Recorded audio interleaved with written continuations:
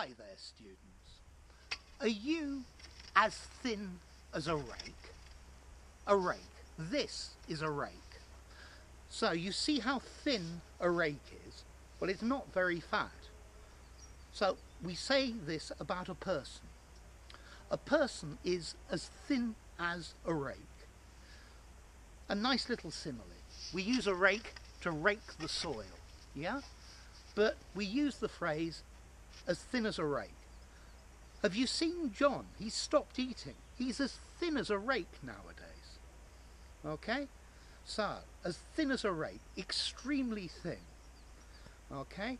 We only use this normally for people as well, for this simile. We don't say a thing is as thin as a rake. It's talking about a person, because look, the rake's about my height and maybe even it's got hair. Yeah? So next time somebody is extremely thin, you could say, you're as thin as a rake. Okay?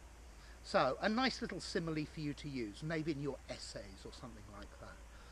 So what about formality? As thin as a rake, it's probably neutral in formality, maybe tending a little bit to the formal side, but very little. Okay? So, as you see, I am not as thin as a rake.